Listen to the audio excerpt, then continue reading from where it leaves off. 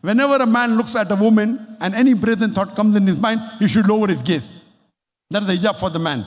For the woman, the next verse, Surah Nisa chapter 24 verse 31, say to the believing woman, she should lower her gaze and guard her modesty and display not her beauty except what appears ordinary of.